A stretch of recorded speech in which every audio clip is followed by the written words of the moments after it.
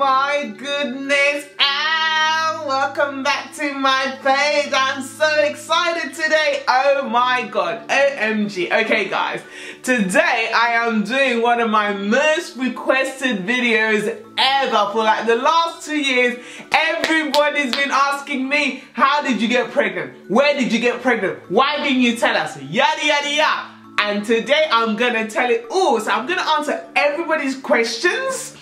But before we go on to do as usual, I'm tired of editing stuff out, so I'm just gonna keep talking because it just, YouTube, you know what? You guys are my friends. You guys can understand. Sometimes I talk too fast and I roll over my tongue. Okay, so let's continue. So before we continue, house rule number 1, okay? Please, if this is your first time on my channel or you've been on my channel before and you've not subscribed to me, that's not fair. Come on, please. Come on. Come and help a sister out. Like, yo, okay?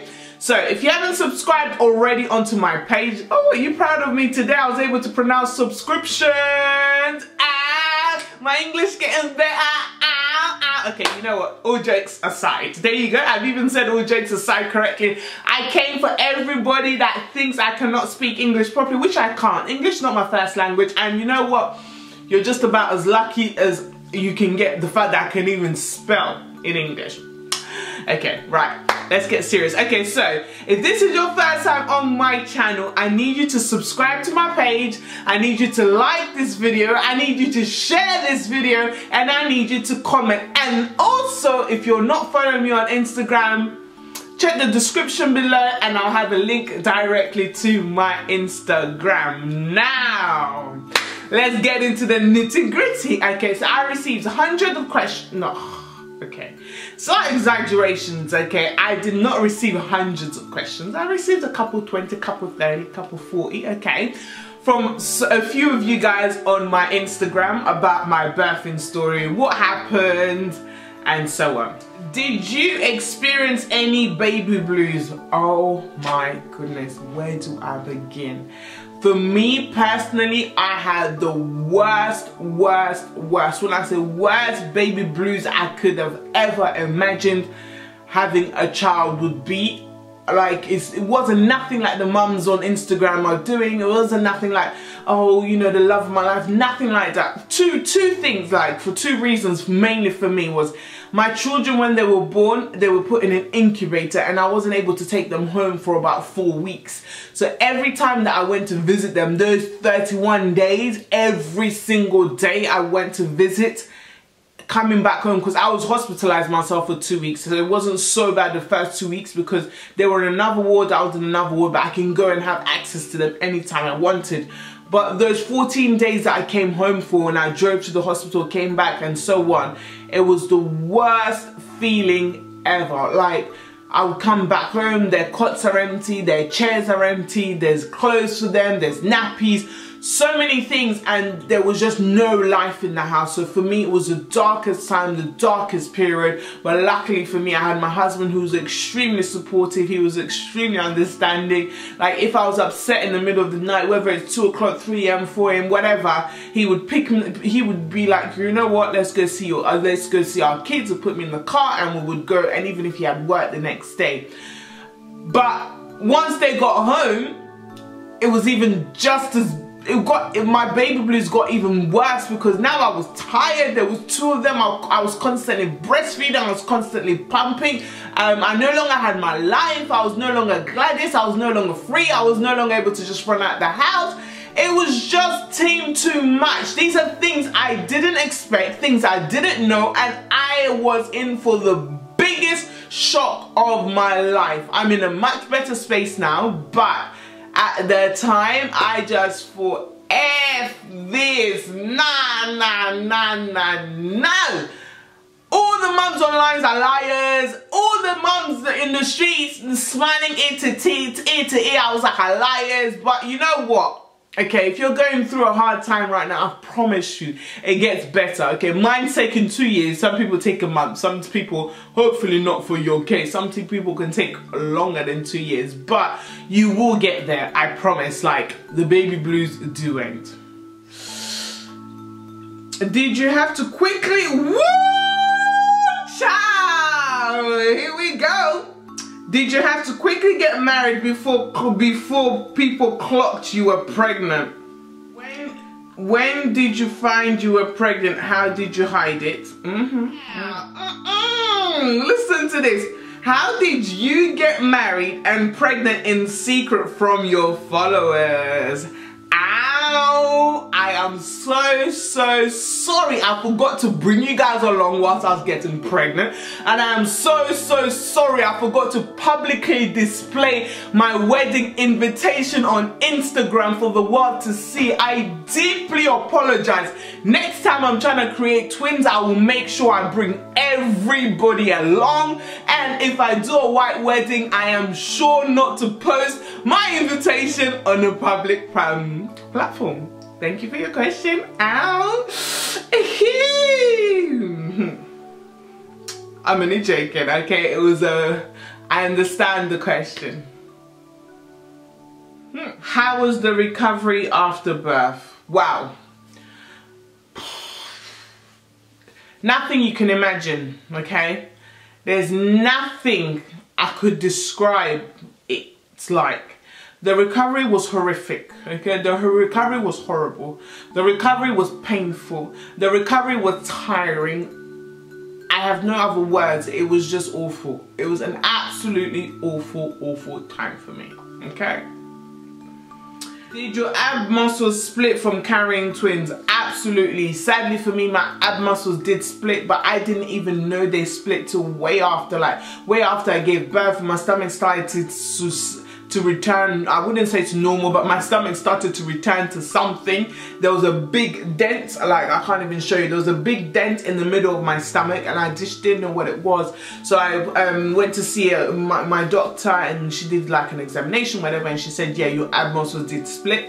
The dent is sort of gone now, but it's a bit weird because it looks like now it's pushed that the bottom of my stomach is out and the top of my stomach is out there, and then in the middle there's a gap, like you see here where my wrists are connecting, had like a gap in there. So yeah, sadly my ab muscles did split, but I think it looks much better now than it did a few weeks after birth. Oh, y'all gotta hear this. Okay, how to make twins, LOL. What position I am asking for a friend? Okay, I promised you guys, like I did a few questions ago, next time I'm making these twins, you guys, I'm putting you guys on live. You know what? You guys can all come along. You guys can all watch. Okay? Please stress on how important it is to attend a smear test. Absolutely. Although I haven't attended yet, but I do plan on attending because my GP has sent me a lot of letters, but yeah, nobody's going out in this period of COVID-19, but when everything gets back to normal, I will definitely get a smear test. Cancer is not a joke. Cancer is not something to play with, so make sure you get yourself checked out as often as possible, or whatever the recommended amount or times you're supposed to get tested. Whatever, research, get to know your body. It's really important to be really in tune with your health, and to not be scared of doctors because they're really here to help us. Anyway, why did I say anyway like that? Like, seriously guys, take me seriously. It's really important to take your health seriously. Make sure you go and see a doctor. Get your smear test, get whatever test it is that you must get done. Look after yourself. Safety first. Next question. My goodness, Gladys, you. Did you want girls or boys, or you didn't really mind? I have to be honest, I can't lie. I was so sure I was having one boy, one girl. I don't know why. Don't ask me why. I was so sure. So when they popped that gender reveal, first of all, my gender reveal was from hell, okay? I was extremely moody. I was extremely upset. Everything was hot. It was blowing air. I was just over the bloody day. People were late. Oh my gosh, it was just awful, okay? And then because it was such a hot day and it took forever for people to get there, people were late, we're waiting for people. The two balloons that we had with the genders inside, one just popped out the air in the blue, and it was blue, okay? it was blue. And then I was like, yeah, happy, one baby. I wasn't happy because my partner had missed it, okay? So he got it for missing it. He didn't miss it because he was late, because he can't be late because it was in his house. But he was doing other things to help me out. But anyway, poor baby, I really gave it to him on that day because I was extremely moody. Anyway, so we did the second balloon and it came out to be a boy, and I was extremely upset. I just was.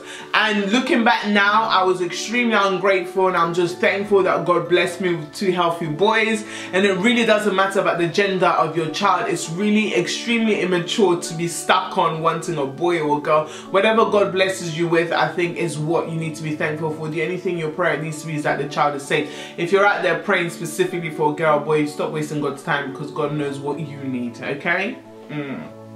Trust in Him, okay? Oh. Were the twins planned? Absolutely not. What are some of motherhood misconceptions you had? Girl, I never in a million years had imagined or even thought that motherhood was hard. I don't know why. Don't ask me why. I just didn't think it was hard. I never thought about it. So the biggest misconception that I had was children sleep in the night like adults. Like, my biggest misconception was, misconception, it don't matter. I really thought that kids sleep when they're supposed to in the night like we do adults, and they wake up when you wake them up. Huh? It don't work like that. I was up every single 2 hours for freaking months, mate. I was tired, and because I was breastfeeding, I was over the whole shebang. I was pumping. It was just too much, yeah? So listen. Babies don't sleep in the night. Some of them do, but most of them, they don't. Oh, looking back, I feel traumatized even thinking about the whole situation. Oh, damn, it was horrible. Oh, my God, I was so tired. I've never been so tired in my life. Yeah. I don't know. Why? Why did I think that? So, yeah, it's not easy looking after babies. So don't even think 1 minute those Instagram posts, yeah, of mothers and daughters or mothers and sons having the greatest time. It's like that every day, because it's not, okay? There's good times, there's great times, there's fantastic times, and there's hard times. Okay.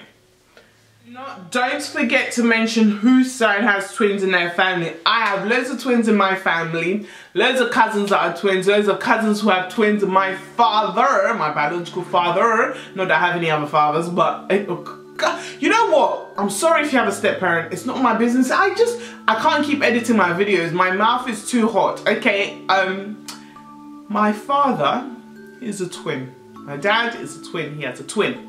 That's it. That's all I had to say. Next question. How do you handle, trust me, I got 5 kids, situations with mother and mother-in-law? Oh my God, like, I cannot thank God enough for both of them. They have been and were, and I know they will continue to be, the biggest rocks I can ever experience. My mother never left me once alone from time I entered the hospital. My mother-in-law never left me once alone from time I entered the hospital.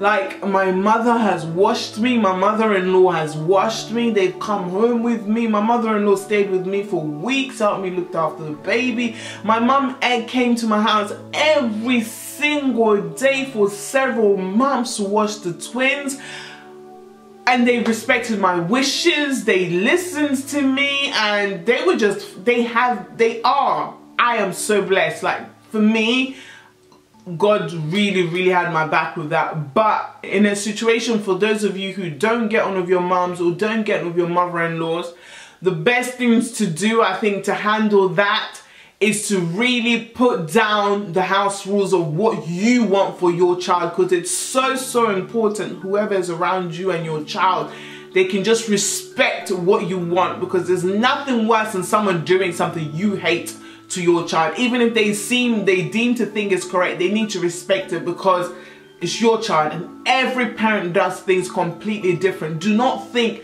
your way is the only way. So it's really important for us, all of us mothers, I learned this now, but not to judge. Just mind your damn business how people are raising their kids. It's none of your business. Damn it. When did you go into labor? Like, where were you? LOL. Oh my goodness, guys. I did not get the opportunity. I don't know if I'll call it an opportunity, the chance to go into labor because my kids were cut out of me. Okay, I was not sick, to me anyway. I was fit and well. I was still working. I felt like I had several months before I can go on maternity leave. I was living my best life. I was getting on the train. I was getting on the bus. I was walking. I was doing it all. But I went to my regular checkup, one of the scans, and actually no, it wasn't a regular checkup. What am I talking about? Huh? Gosh, no. Not that I wasn't sick. So this is what happened. Story time, story time, story time, story time. So this video might end up being longer than we want it to be. So we might split it into part 1 and part 2, or part 1, 2, and 3. But anyway, story time. So I had been at home. I can't remember like if it was a Saturday or something. It was a weekend or something. For a reason, I'd been at home all day, okay? I don't know. I don't think it was a weekend. Anyway, I had been at home all day. And normally I can feel the twins moving. One on this side, one on the other side. And I know that twin 1 was on that side, twin 2 was on this side.